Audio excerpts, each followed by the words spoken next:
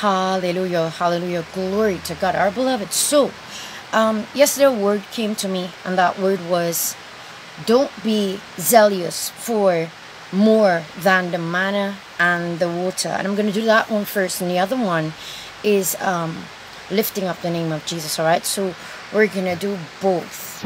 That one first, and we're going to do the other one first. No, the other one second. The other one first, the other one second. So, and it's also rainy here, so hence all of that. But it's dark kind of, whatever. So the word of the Lord came to me saying yesterday,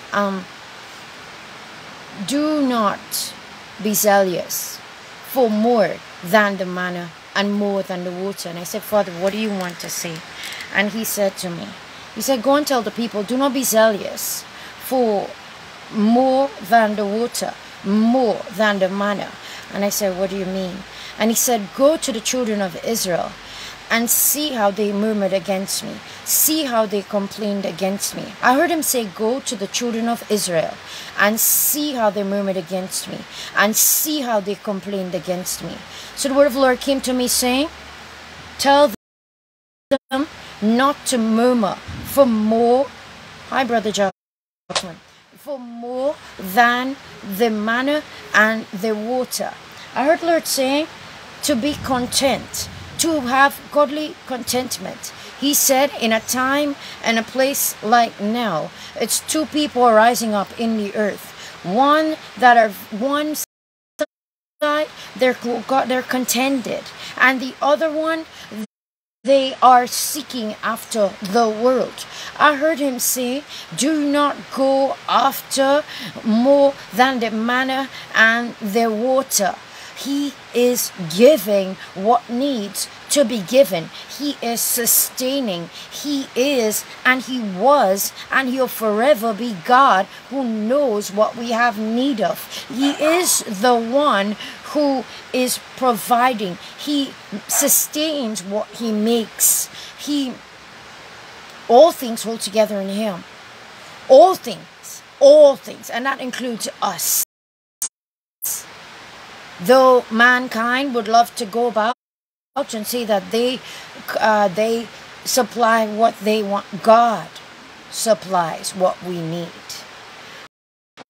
All right, and I heard him saying, even now, do not go after more than the bread and the manna. And I asked him, I said, Father, why not?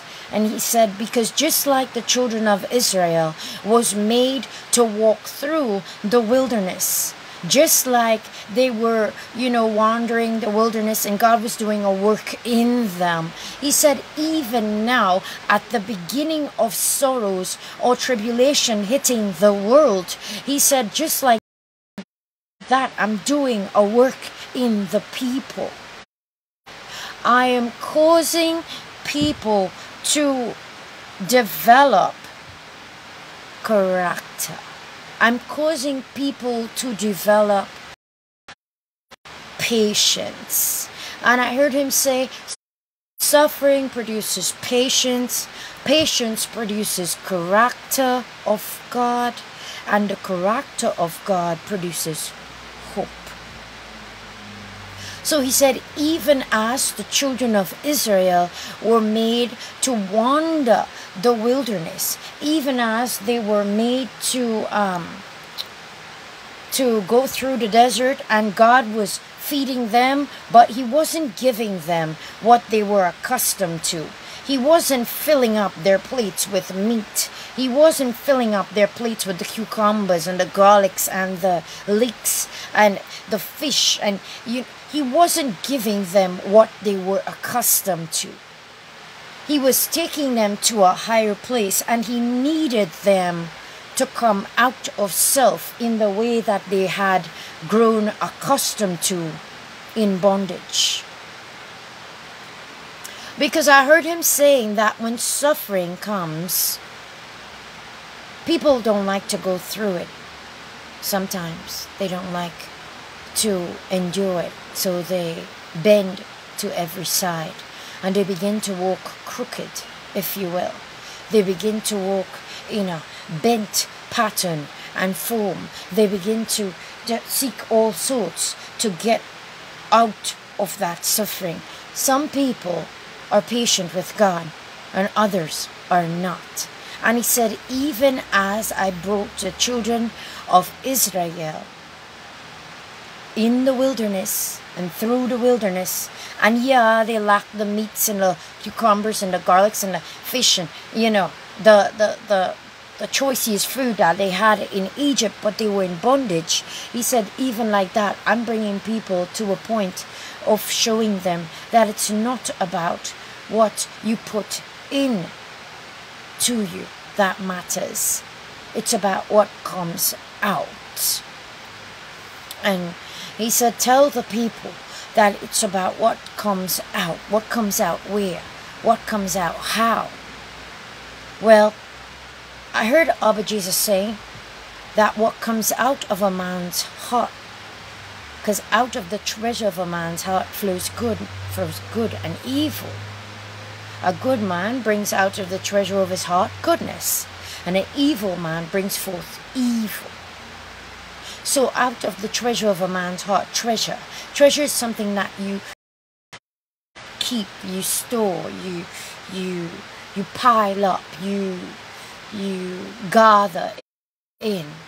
Treasure, something that's precious. And Abba says he wants us to examine what is most precious to us.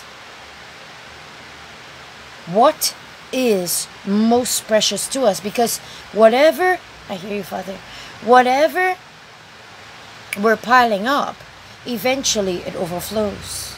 And when something overflows, it comes out.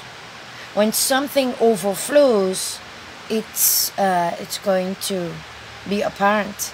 Sometimes you can't tell what's in a cup until it overflows. You know, it's like, I'm going to do an example. Oh, I'm going to do a demonstration. It's like this cup here, right? Not this one. It's like this cup. You can't tell what I have in this cup until it flows out or until it spills over. If the cup is like this, you can't tell what's in there. But if the cup is tilted over, you're gonna know what's in there. Or if I come and I pour something in there that was in there, or not in there, and you see it overflowing, you can tell by the color, you can tell by the consistency, you'll be able to tell what's in the cup. That's what I was doing even now. I would do it, but I'd soak up myself and I don't want to. So we're just going to leave it like that for now, right? So that's what he's doing. He said, out of the treasure of a man's heart flows good and evil. He's allowing to be seen what's inside of the heart. What it is that's really stored up. I heard the Lord saying, go and tell the people that there'll no longer be whitewashed sepulchres. And they'll no longer be cleaning the outside of the cup and leaving the inside dirty. Both inside and outside has to be clean. So whatever's on the inside is going to come out. I am drawing it out, even as I am tipping. I am tipping over the cup. Whatever is on the inside is going to show. I heard him saying, whatever's on the inside is about to be poured out. You're about to see the nature of people. You're about to see the soul condition of people. You're about, in suffering, many things come out. Many things are revealed in suffering. And some people become, why do I hear the word elusive? Some people become, I hear the word elusive. I don't know why. Okay, so some people They avoid the presence of God, and they become drawn back to self, and they become self-seeking. They become, what's that word I'm looking for, King?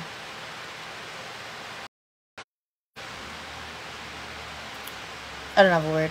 They become far away from the presence of God, eluding, moving away from the presence of God. Some, when they're in suffering, that's when they go through the fasting. That's when they go through the prayer. That's when they begin to seek God's face. There's a difference. There's a one kind and there's another kind. Abba is revealing what's inside of the cup. Because I heard him say, and I can't stress on this enough, suffering produces patience. You got to be patient, right? You know when they say you got to ride out a storm? Does that sound familiar? You got to ride out a storm. You got to let it take its how do you say, take its path. You got to ride out a storm, because only time can bring it to a stop. It's like that. It's like allowing the process, allowing the time frame of this particular thing to ride out its course, or to move in its course. I heard the Lord saying that suffering produces patience. So be patient with it, and you'll see what God is doing. Be patient with it, and you're going to see what He's about to reveal. So I heard Him saying, even in a time where the earth is in a chaotic state, the earth, there's so many things happening. There's not. In some places it hasn't hit as bad. But in some places, it's really disastrous. It's destructive. Destruction has come to that place. And people are suffering for all sorts, be it from water to food. Everything. There's no normalcy there. There's the expectation of death and destruction. Wars are happening. Everything that you could think of that a human does not want to face, people are facing. And I heard Him say that some people are turning away from God. They're turning. Look what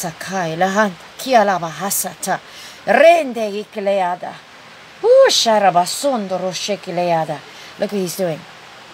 Yeah, He's electrocuting me. Some people are turning away from Him instead of turning towards Him. And we know that He who dwells in the secret place of the Most High, He who dwells in the secret place, He who is seeking God's face to be in the secret place where He's hidden Himself, shall abide under His shadow. So those who are seeking His face, they are in the secret place. Just like the children of Israel in the wilderness. Just like those who trusted God to lead them to the land flowing with milk and honey, because they knew that Egypt had bondage. And they knew that even if they had their tables fat, that fat was made for the taskmaster's whip, and to be pushed around in a land where they had no freedom, but they were told what to do and to worship foreign gods and not the God of Abraham, Isaac, and Jacob. So the children of Israel, though they had their tables fat and laid out, they had the fattened calf, and they had they had a piece of beef, a piece of lamb, a piece of fish, some garlic, whatever the Egyptians would sell them or give them, and then they get a slap with that and a whip with that, and their women were raped, and whoever they wanted to plunder, they plundered. It was not a life. But now they know that whom the Spirit of the living God, I hear you, the Spirit of the living God breaks the yoke. So that yoke that was on their shoulders, that yoke was broken by the presence of Yah. And now they wanted him in full. They wanted to worship him. They wanted to praise him. They wanted what he gave. And they knew that this life that they were living, it was like scraps. And dogs eat scraps. But the children of Yahweh, they have a full table.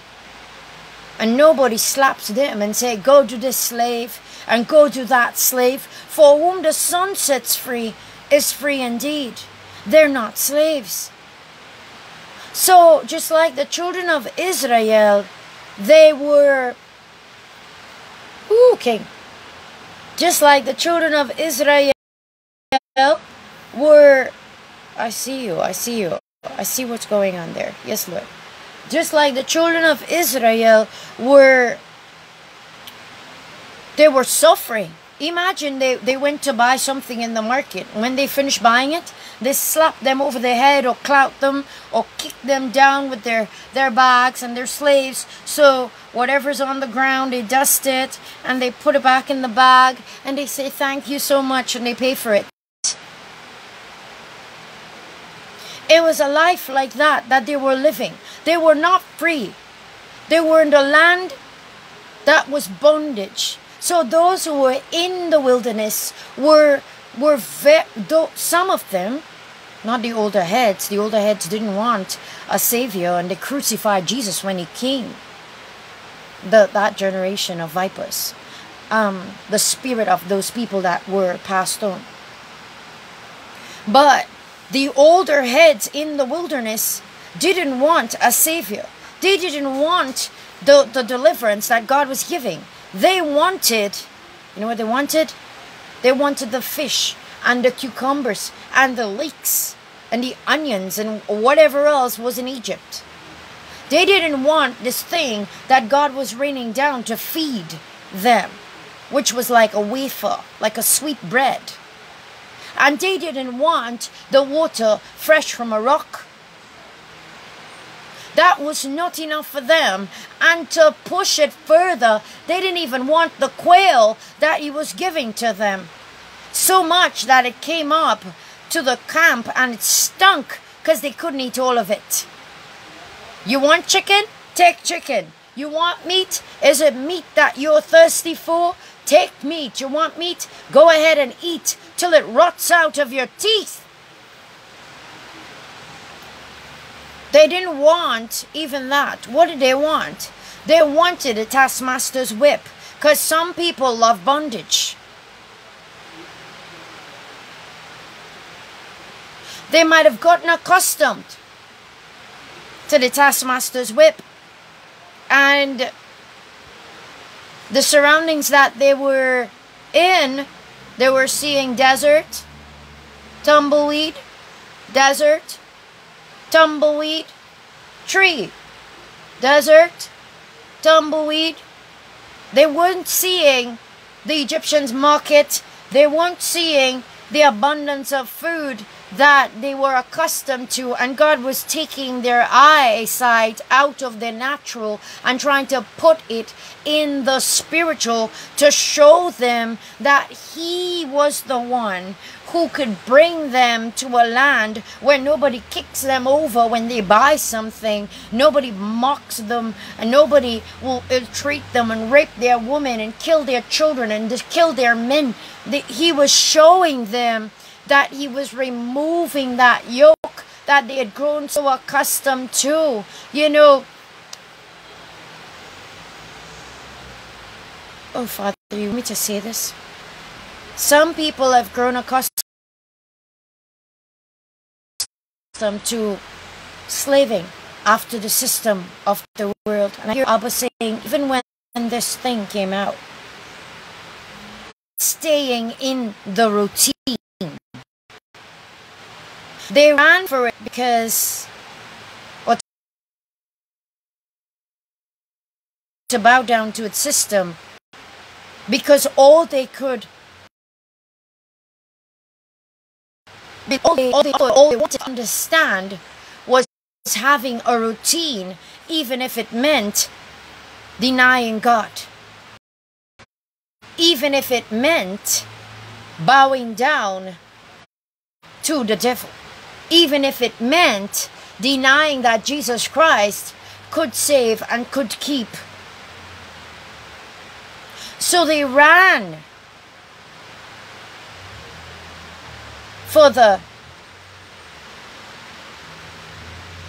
they ran as fast as they could as soon as it came out. And it's like that. He's showing me, even as a slave, he's showing me in the spirit. He's showing me as a slave, a man who is a slave. And I see him all bony and scrawny.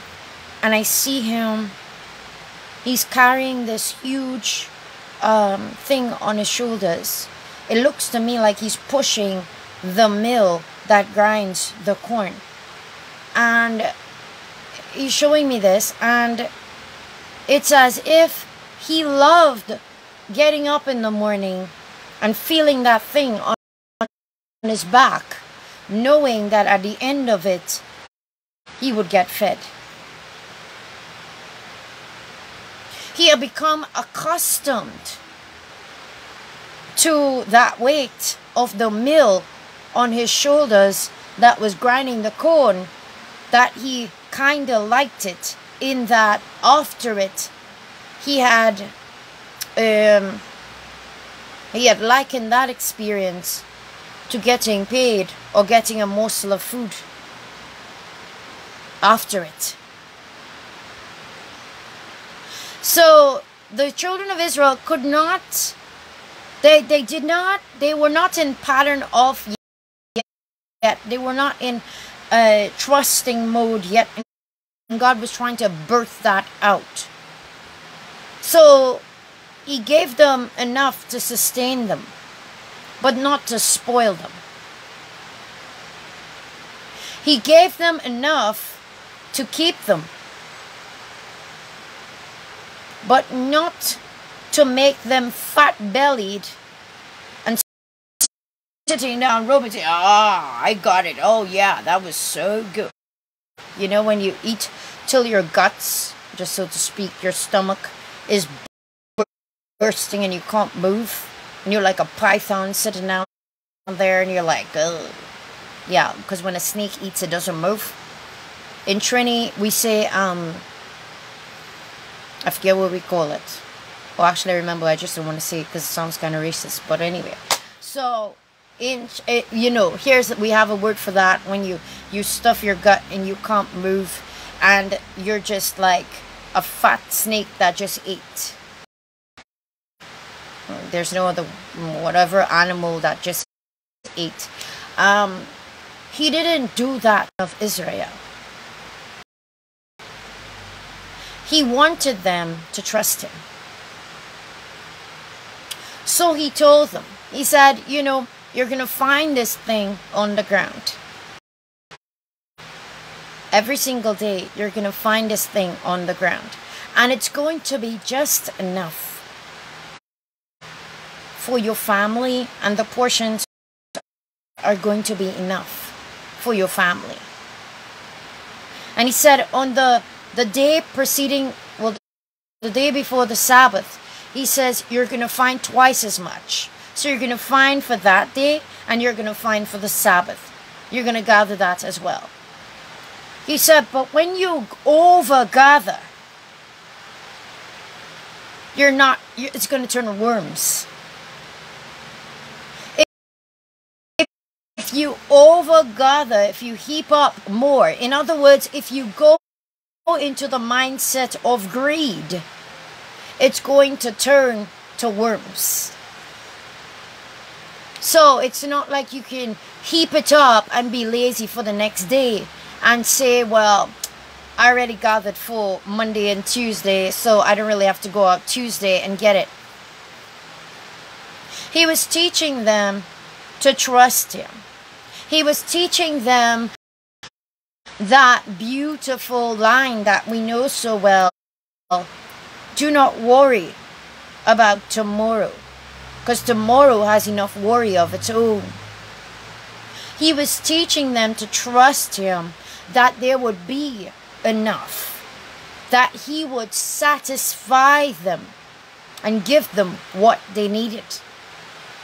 Not just what they needed, but what they even wanted. When they murmured against him, he gave them the water. When he murmured against him, he gave them the chickens, the quail. When they continued to imagine God, sovereign Father, Yahweh, he's there and he's looking down and he's feeding the people and they're murmuring. I've been eating this manna for like so long. I don't even get any butter with that. I'm not even getting a piece of cheese. Nobody put a piece of lamb on that for me. And imagine he's looking at them. Do you think not that do you not think that he could not have laid out a lush table before them and provided every single thing that they wanted? He could have put the cucumbers, the leeks, the corn. He could have put a fat piece of cow there. He could have put this. He could have made it like the Feast of Tabernacles every single day if he wanted. But, beloved, there was a lesson to be learned. And he wanted them to learn it because they didn't trust him. Does God know our hearts? Does he know the state of our hearts? Do you think he who made our hearts and our minds know the state of it? The answer is yes. The Bible says that God weighs the heart of a man. He looks to it to see what is really in his heart, what he is really wanting to do then. He's always trying it. He's always searching it. That's why David said, search my heart and know me. Search my heart, try me, search me. He wanted the children of Israel to trust him. He wants us to trust him just in the exact same way. It's a time and a season where some have plenty and some don't have any. It's a time and a season where some have overflowing and some just have just enough. He wants us to trust him. He wants us to know that he is more than able to overflow us. He came to give us abundance, but not if it facilitates greed. Not if it facilitates the character that's not of him, but the character of the world. He came to give us every good thing, but not when it nurtures the spirit of the world in us. He wants to teach us to trust him, just like he taught Israel. He wants to teach us how to walk after him, how to understand that he is mindful, that he knows before we even know. He wants us to understand that he knows. And it's that understanding, because knowledge of the Holy One is understanding. In that understanding, we'll see his amazing love. We'll see his gentleness. We'll see his mercy. We'll see that he is mindful of every... Yes, Lord. He's mindful of every detail. And in his time, when he is perfecting the character of himself in us, is when he will birth it. But in the meantime, he wants us to trust his hand. He wants us to trust him even if we don't see it right away. And to be satisfied with the manna and the water that's on our table. He wants us to know that if he wanted to, at any time and any day, he could just spread the king's table out for us and bring us in to eat. And when I say the king's table, I want you to think deeper than food, okay? I'm talking about buildings. I'm talking about vehicles. I'm talking about business ventures. I'm talking about all the lush and the plush things that he can give. But he will not do it until a certain seed of his character has germinated inside of us.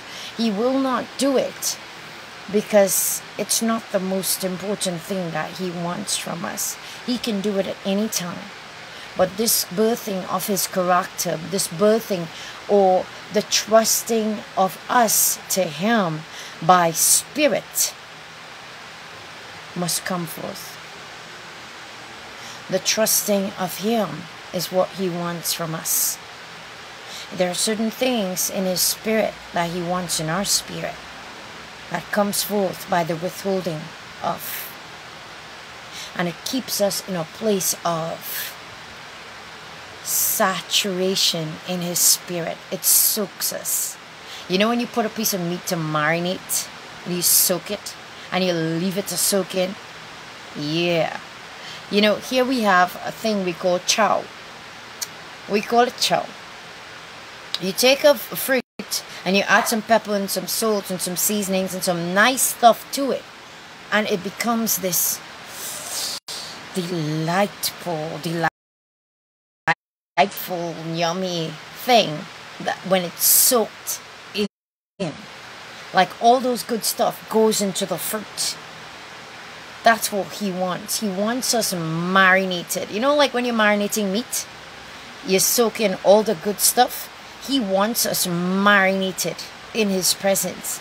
And even as the world is going through the beginning of sorrows, he's teaching us that he's teaching us, even as it goes, that where we have to wait and where we have to be patient with him, he's teaching us something about himself, to trust him as this, to trust him as that. Yeah, you don't have the elaborate and the outstanding and the shiny and the table laid out before you, but I can give you that. Forget that. There's something deeper I want you to know, that I'm able to do it.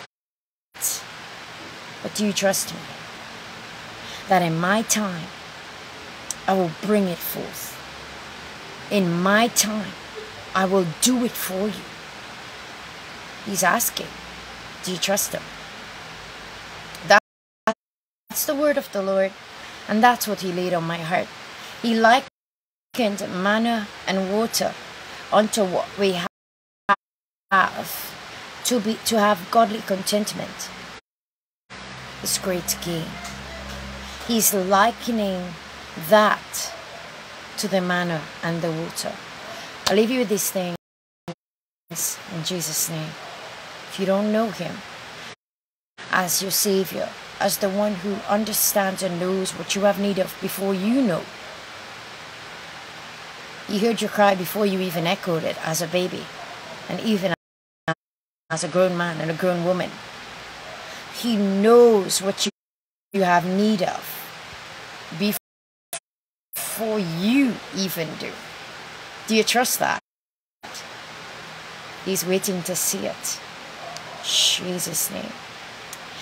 Alright, so if you don't know him as your savior and your provider, and the one who knows your thoughts before you even know them, the one who knows your needs before you even know them, now is your time to receive him.